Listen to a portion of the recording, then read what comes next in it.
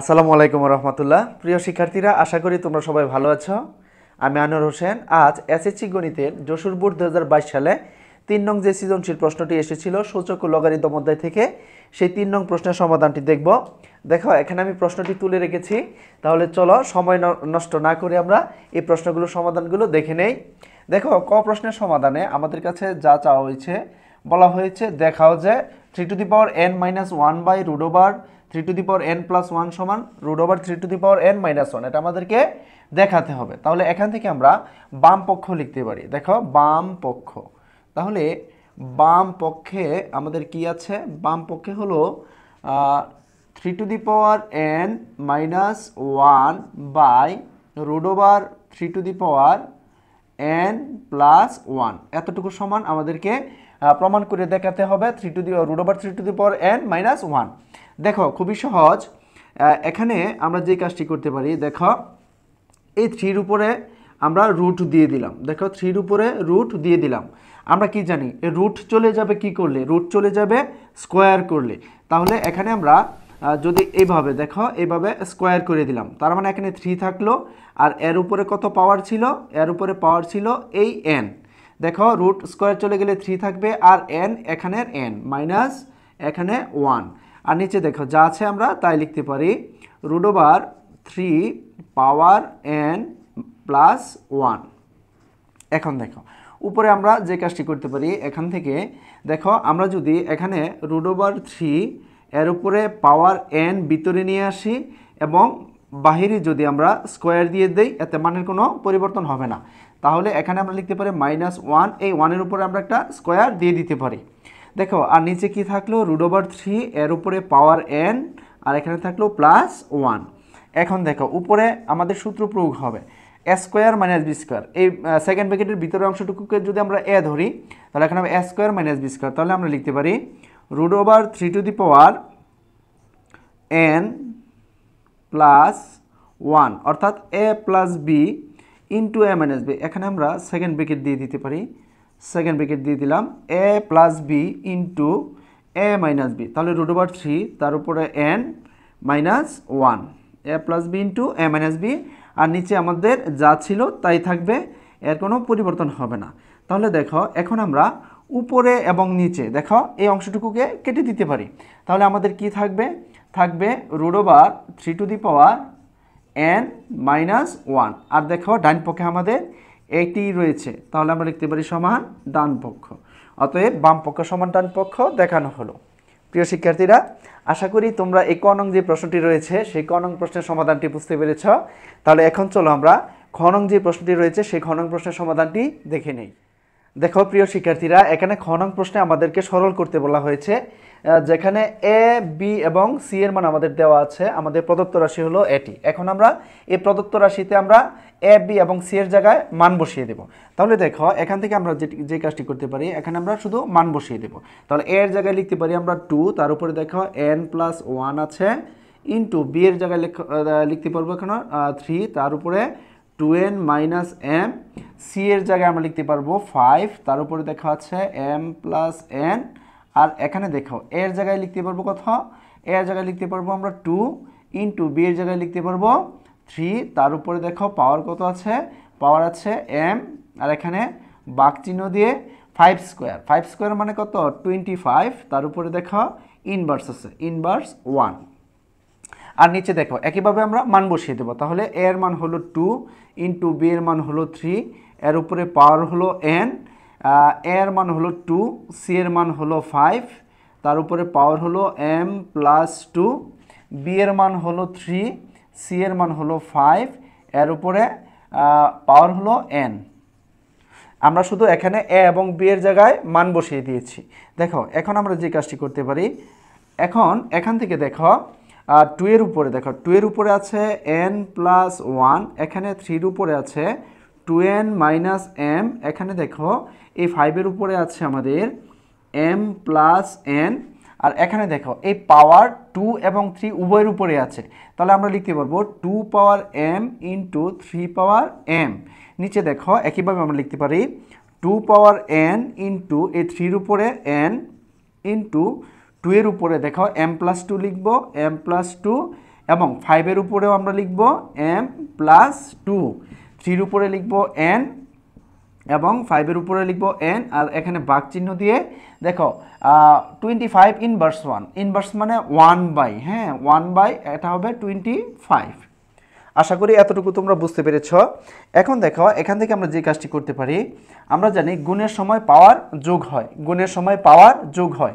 দেখো এখানে উপরে দেখো এখানে 2 পাওয়ার n প্লাস 1 আছে, বেস 2 আছে, আর কোন জায়গায় দেখো এখানে আছে।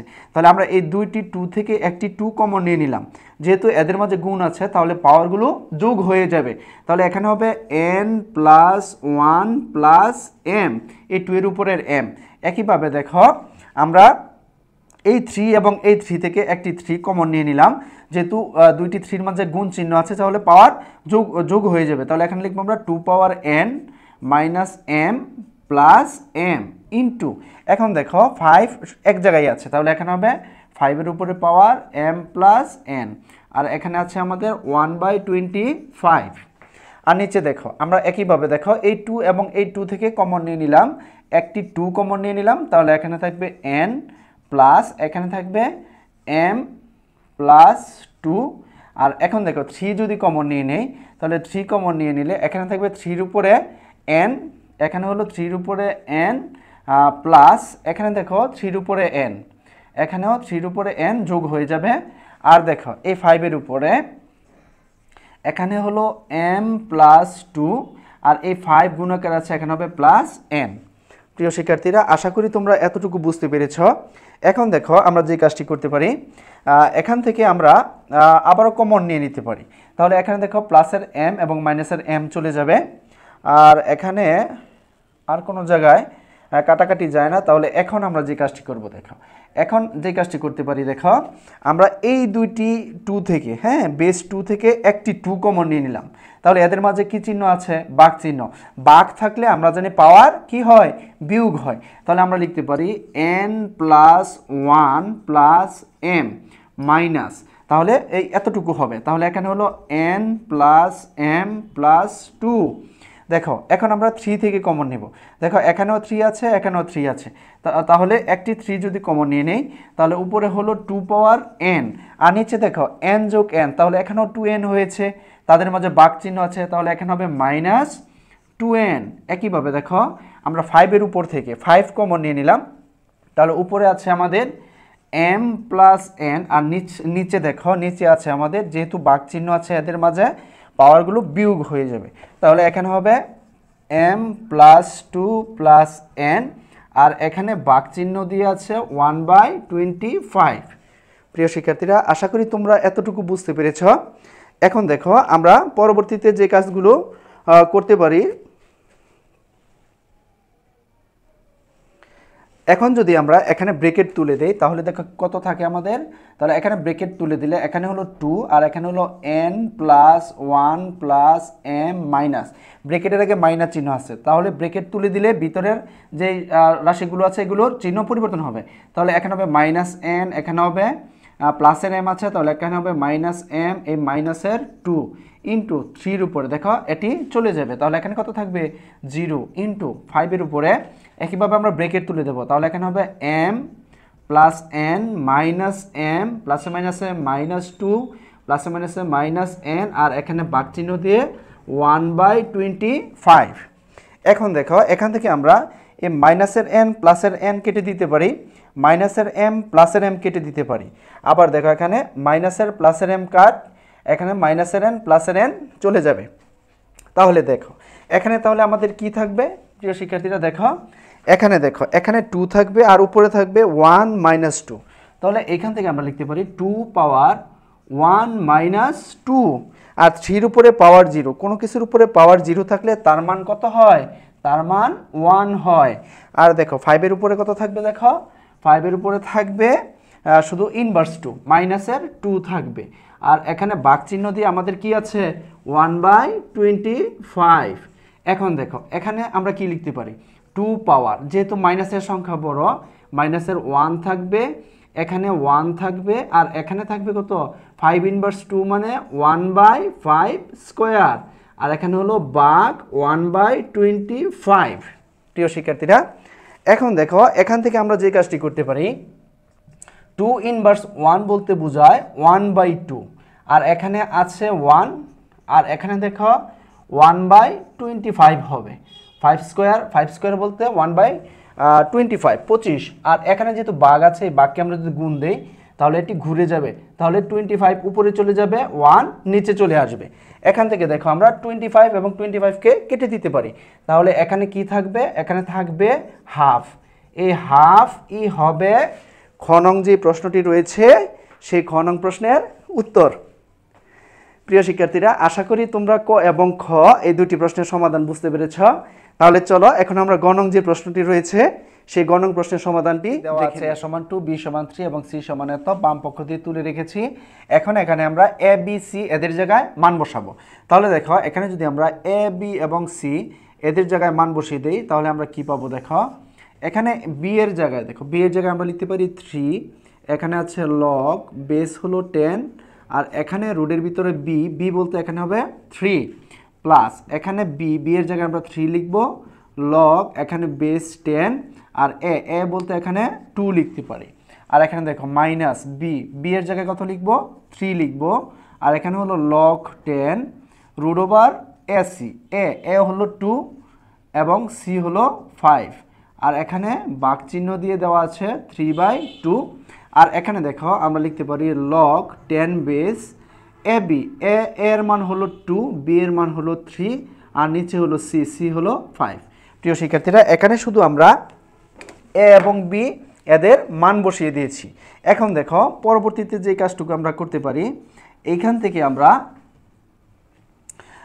দেখো এখানে হলো 3 আর এখানে হলো log 10 বেস এখানে রুট 3 আছে রুট বলতে পাওয়ার হাফ বোঝায় তাহলে এই 3 এর উপরে আমরা পাওয়ার হাফ দিতে পারি রুট মানে পাওয়ার হাফ একইভাবে দেখো এখানে আমরা যে কাজটি করতে পারি দেখো এখানে হলো log 10 হ্যাঁ এই 3 যেহেতু আগে আছে একে আমরা এর উপরে এই 2 এর উপরে পাওয়ার হিসেবে নিতে পারি তাহলে লিখতে পারি 2 এর উপরে কিউব আর এখানে দেখো এখানে হলো মাইনাস এই 3 log 10 বেস আর এখানে দেখো আছে কত হবে দেখো আমরা যদি গুণ করে দেই তাহলে এখানে হবে রুট ওভার 10 এখানে ভাগ চিহ্ন দিয়ে 3/2 আর নিচে দেখো এখানে হলো আমাদের log 10 বেস আর উপরে হলো 6 নিচে হলো 5 প্রিয় শিক্ষার্থীরা আশা করি তোমরা এই লাইনটি কিভাবে করেছি তা বুঝতে পেরেছো এখন দেখো আমরা যে কাজটি করতে পারি এখান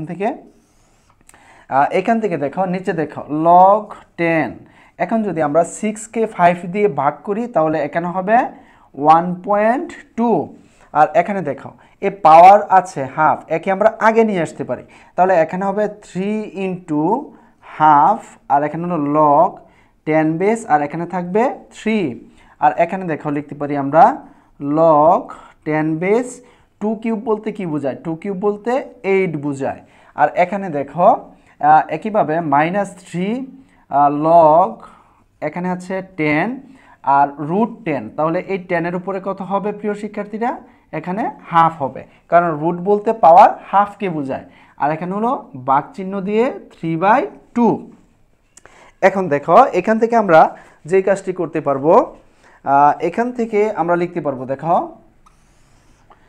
নিচে দেখো আমরা এভাবে লিখতে পারি log 10 বেস এখন আমরা যদি দশমিক ভাঙিয়ে ফেলি হ্যাঁ তাহলে উপরে হবে 12 নিচে হবে 10 উপরে 12 নিচে 10 আর এখানে দেখো এখানে আমরা এই 3 যেহেতু গুণ আকারে আছে তাহলে এখানে আমরা লিখতে পারবো 3/2 log 10 বেস 3 আর এখানে দেখো প্লাস এখানে হলো log 10 বেস 8 আছে 8 কে দেখো আমরা রুট ওভার 64 লিখতে পারি রুট ওভার 64 মানে 8 হ্যাঁ 8 রুট ওভার 64 মানে 8 তাহলে এখান থেকে -3 ইনটু দেখো এই হাফ যেহেতু পাওয়ার হিসেবে আছে একে আমরা আগে নিয়ে আসতে পারি তাহলে এখানে হবে হাফ আর এখানে থাকবে log এই 10 বেস 10 আর পাশে থাকবে 3/2 প্রিয় শিক্ষার্থীরা আশা করি তোমরা এতটুকু বুঝতে পেরেছো এখন দেখো আমরা যে কাজটি করতে পারি এখান থেকে আমরা যে কাজটি করতে পারি দেখো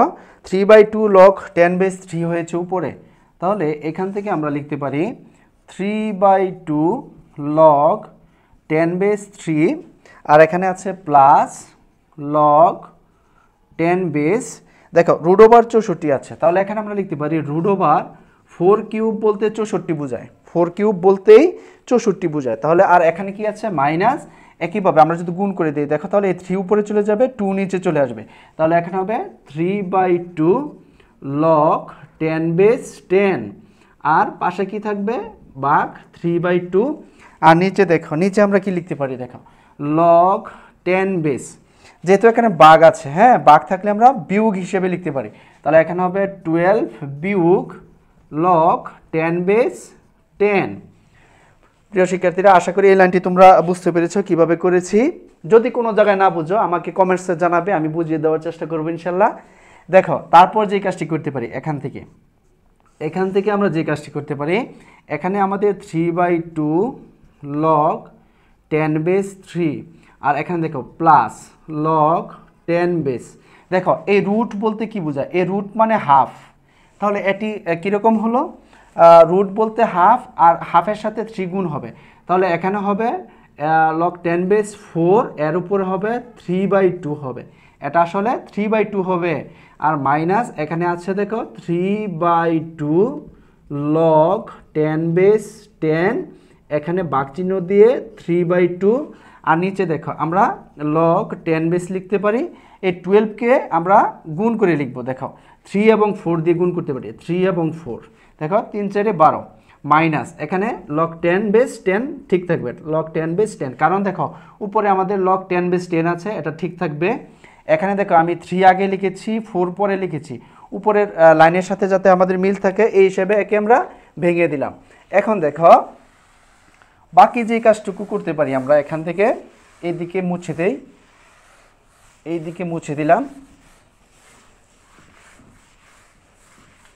দেখো এখান থেকে আমরা এখন যে কাজটি করতে পারি, সমান উপরে দেখো উপরে আমাদের কি হয়েছে, উপরে হয়েছে 3/2 লগ 10 বেস 3, আর এখানে হয়েছে দেখো প্লাস এই 3/2কে আমরা আগে নিয়ে আসতে পারি, তাহলে 3/2 লগ 10 বেস এখানে হয়েছে 4, আর দেখো মাইনাস 3/2 লগ 10 বেস এখানে হয়েছে 10, ভাগ চিহ্ন দিয়ে 3/2, আর নিচে দেখো লিখতে পারি আমরা লগ 10 বেস 3 গুণ আছে, দেখো গুণ থাকলে আমরা কি লিখি যোগ দিয়ে লিখি, যোগ log 10 base 4 minus log 10 base এখানে হবে 10।